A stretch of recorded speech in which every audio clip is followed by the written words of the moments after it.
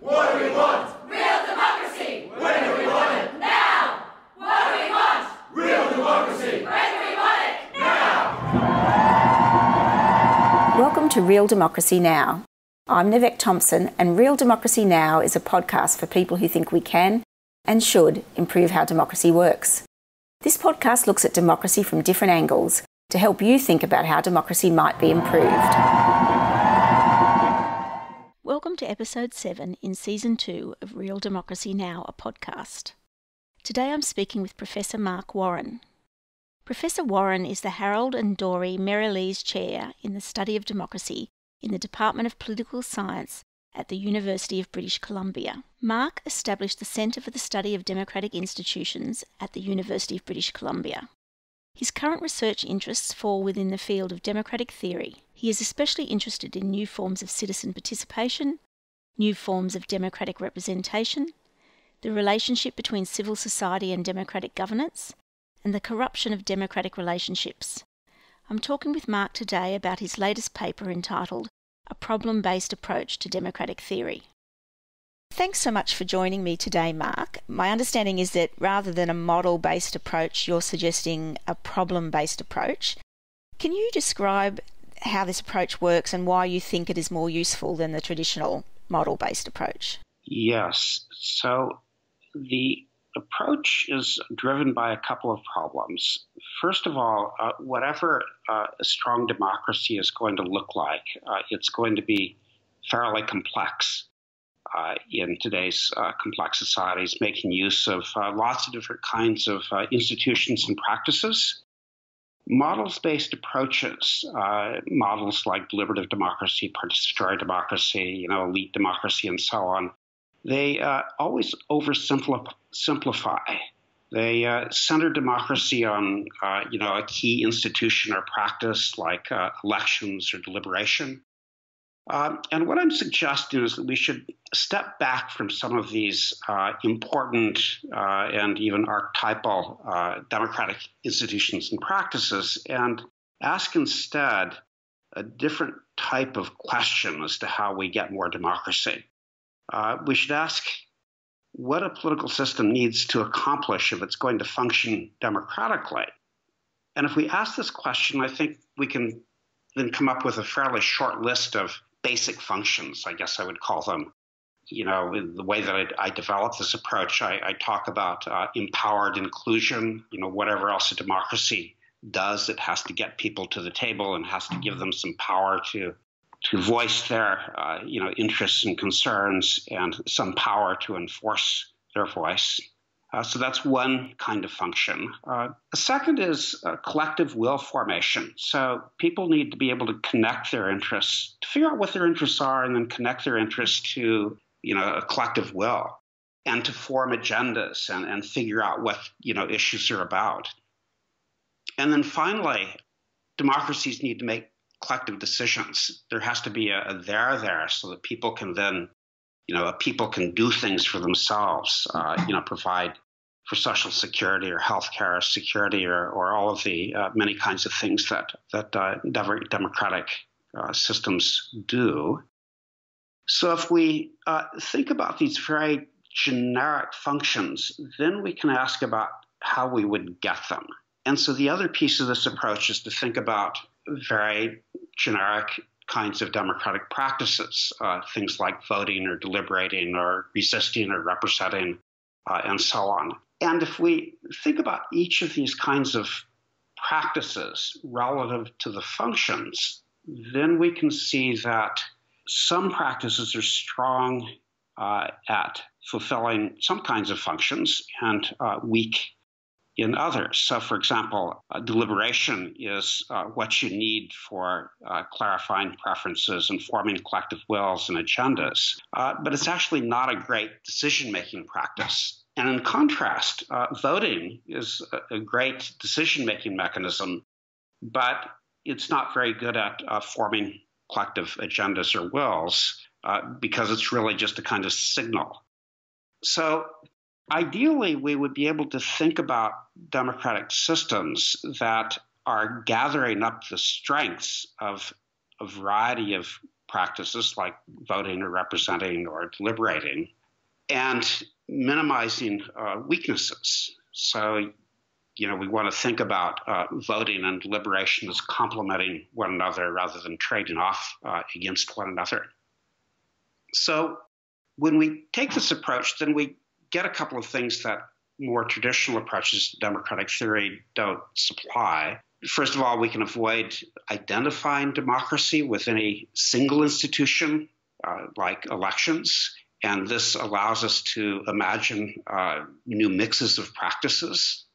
I'm quite interested in trying to expand our democratic imagination, but doing it in a way that's fairly systematic.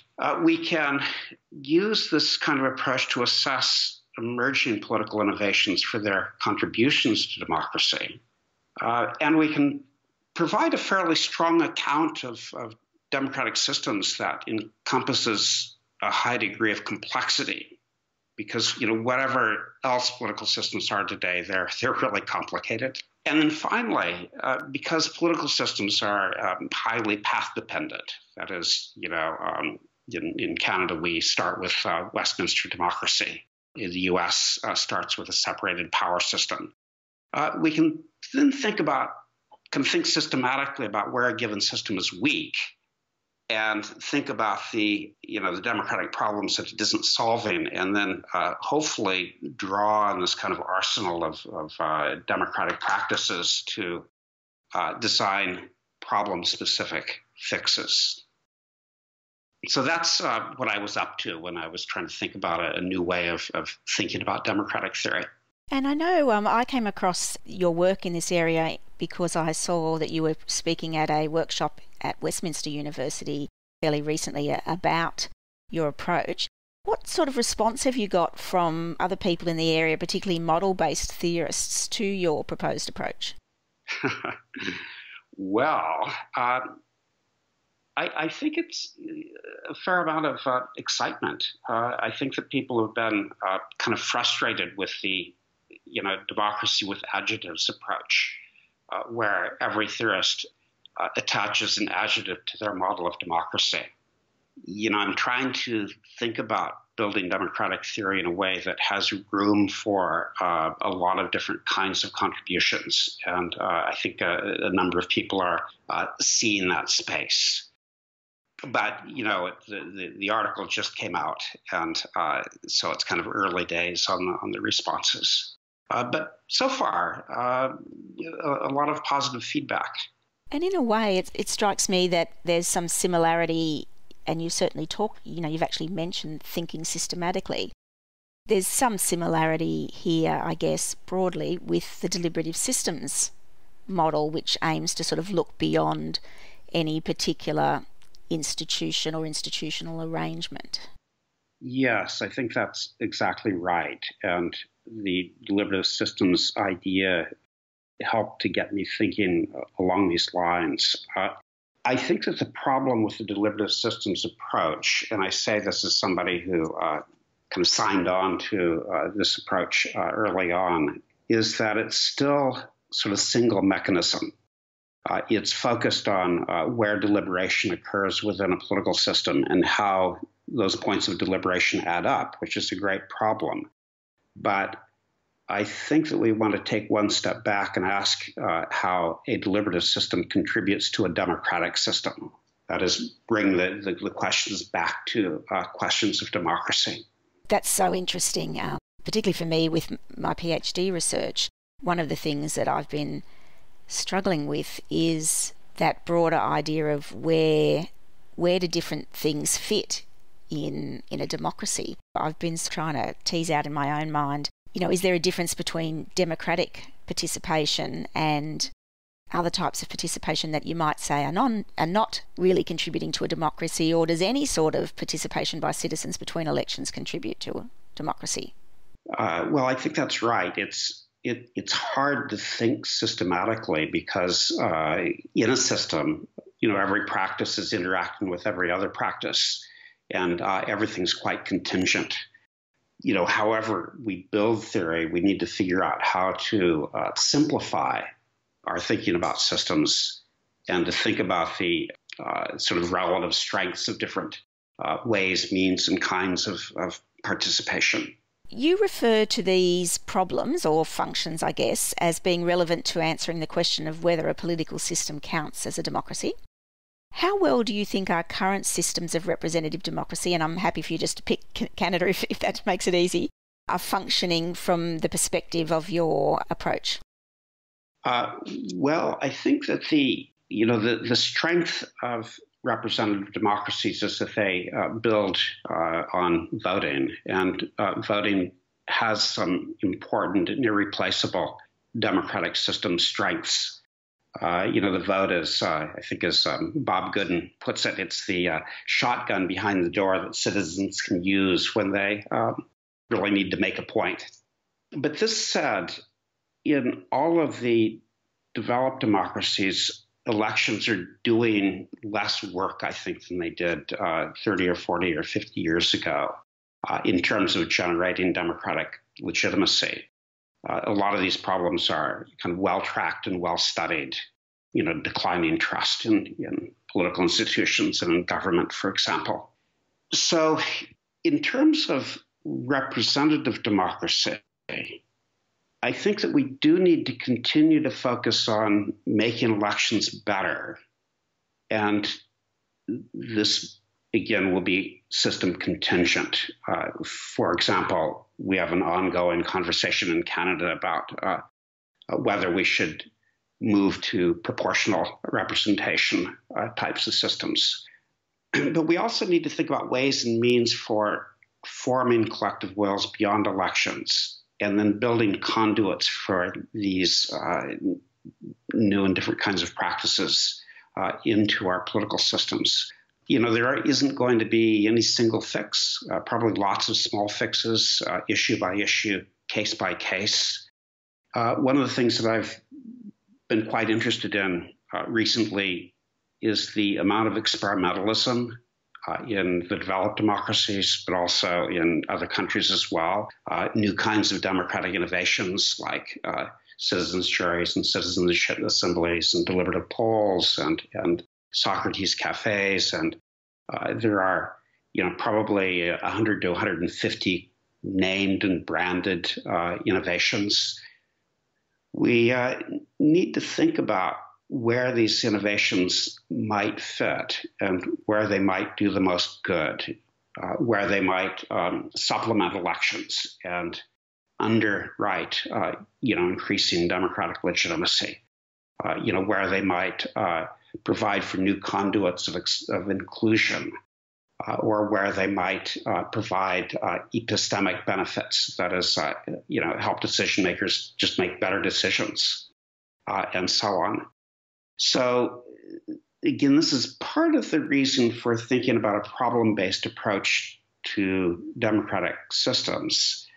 When we think in these terms, we can think about kind of niche benefits that different kinds of innovations might provide. So to take a step back, representative democracy, electoral democracy is great, and we can't do without it, but we need to think about supplementing and layering new types of innovations onto or underneath or beside representative democracies to backfill this kind of decreasing amount of democratic legitimacy that we're getting off of elections. Now, I could give one example of this.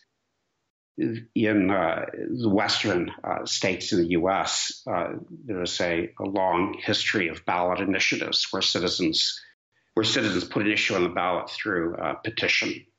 The weakness of this, so the strength of this device is that it provides a certain directness, and people, get some power. They get some extra power through these direct democracy types of processes. But they're not great processes from the standpoint of deliberativeness or informed input or accountability. People will do things through a ballot initiative, and there's no accountability to themselves for what they did.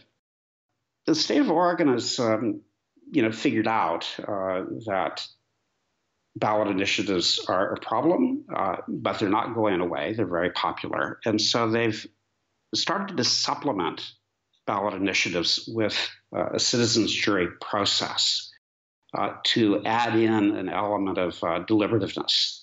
The process, as you probably know, involves a more or less random selection of 20 to 24 citizens. They spend 5 days hearing from experts and advocates and deliberating and coming up with yes and no positions and the rationales for these positions. They put their results into the Oregon voters pamphlet, and then voters in Oregon pay fairly close attention to the voters pamphlet. And research is showing that as a result of this citizens' jury, people know a little bit more than they would otherwise know when they go into the ballot booth to vote. And where the panels come up with a consensus, people are beginning to use the panels as a trusted information proxy. That is, they might not learn everything they need to learn about a ballot initiative, but they trust that the citizens' jury has done their homework and they don't have any axes to grind. And so that kind of improves the quality of their vote. So this is a very specific example, but it's an example of a path-dependent practice, the ballot initiative, that is supplemented with a new form of representation. That is a citizens' jury that is, looks very much like the, in this case, the Oregon public. And within this, there's a new form of deliberativeness that sometimes affects mass public votes through inducing people to learn a little bit more, sometimes increases the quality of their votes simply through a trusted information proxy mechanism. So we need a lot more of this kind of thing, in my view. I mean, I think one of the interesting things is we can only speculate what would have happened in the UK if there'd been a citizens' jury providing advice to people around the Brexit referendum. That would have been quite interesting. You've said that the citizens used the advice from the citizens' jury process and they see it as a trusted information proxy. Is there actual research telling us anything about what the citizens' views on these advisory documents, or is it more anecdotal? So with the BC Citizens Assembly, we did a public survey in the period after the Assembly disbanded and before the referendum. And we threw in a number of trust questions, not knowing what we would find. What we found was that there were kind of two classes of voters. One class of voters was mostly interested in whether the people in the Assembly are people like us. And from that, if they could say yes, from that they inferred that the Citizens Assembly, had the public interest in view. And that was enough to trust what the Assembly was recommending. Another group of voters asked those questions, but they also asked competence questions. That is, did the Citizens Assembly kind of do their homework and know what they're talking about? And if they could get to yes on that, then that predicted a yes vote on the referendum. That is, that's kind of a double trust threshold. And so, we were a little bit surprised by these findings, but somewhat encouraged because, as you probably know, trust in political institutions is flatlining and declining in most systems. And so to be able to build an institution that generates trust like this is really an interesting kind of accomplishment. The surveys were showing that the amount of trust that citizens of BC were placing in the Citizens Assembly, had everyone known about it, the level of trust would be like the trust shown in school teachers or professors or medical doctors or that kind of thing. So very high when compared to trust in political institutions. Some of these same kinds of questions have been asked by John Gastill and his colleagues. John Gastill is in communications at Penn State. And he's been following the Oregon Citizens Initiative Review and some other states that have started to develop, that have adopted this process, and is finding much the same kind of thing. Where panels agree on an issue, then people are likely to trust them. Where panels disagree, where you have split panels, of course, you don't have the conditions for trust. But that does induce people to pay closer attention to what the panel is saying. Where do considerations such as economic and social equality fit within your problem-based approach? In the language that I use, of the three things that I think that political systems need to show or to have or to demonstrate in order to count as democratic, the kind of first of these three things is empowered inclusion. And the way that I think about this is much the same way that other democratic theorists think about it, is that if your interests are affected by decisions, and especially government decisions, then you should have a say of some sort. And in terms of political systems, we should look at the ways and means in which people are empowered to have a say. And so, the most basic kind of say is, of course, having a vote. But there are also, ways of asking people or including people in ways that are even more robust than voting. So one of the attractions, for example, of a citizens' assembly kind of mechanism would be that it's a near random draw of a population and will tend to include people who might not even show up at the polls, but would certainly be underrepresented, say, in a legislature or some kind of elected body. But more generally, I think, we want to look at lots of different pathways for inclusion of people whose interests are affected by collectivities. Trust, or I suppose more accurately lack of trust in democracy, is often raised as a key challenge at the moment. How do you see this issue playing out, and what can be done to address it? Yeah, great question. Trust, as you know, in political institutions specifically and government more generally has been flatlining or declining in all of the developed democracies over the last couple of decades. The concern is that if people don't trust their collective capacities, right, their collective agents, their governments, then it's very hard for governments to represent people and to provide for people all of the things that democratic governments should be providing. Securities, protections, rights, welfare, education, health, and so on. And so the trust question is very closely linked to that collective capacity question.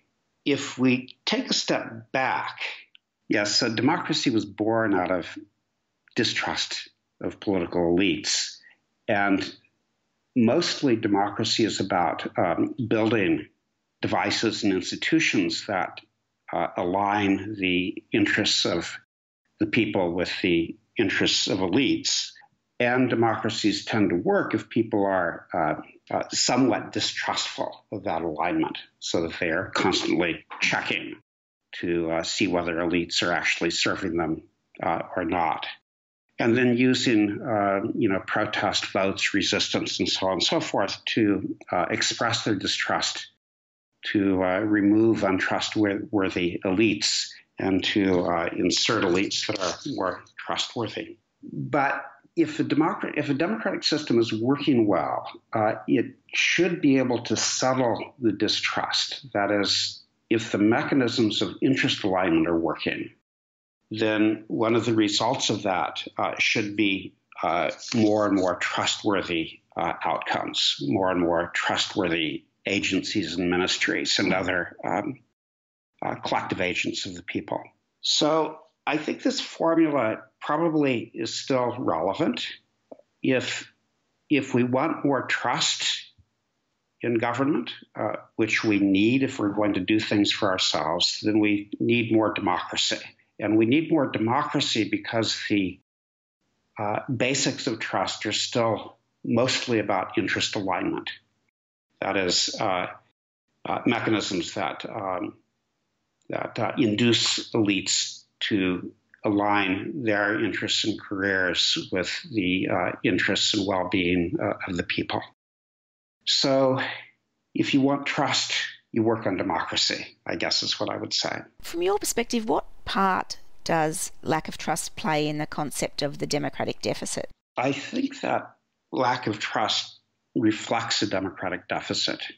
If you are not able to use the democratic tools that you have, or believe that you can't use those tools to enforce an interest alignment between, me and my government, or us and our government, then you will not think that democracy or the tools of democracy that you have is very effective, and you won't trust the outcomes of those tools. So I think that the democratic deficit and the trust deficit are probably two sides of the same coin, more or less. That's interesting, thanks. Something that I've asked other people and raised is this issue of to what extent the design of representative democracy has the deficit built into it structurally, I guess. And I think that feeds back to your problem-based approach, being that we can't actually rely on electoral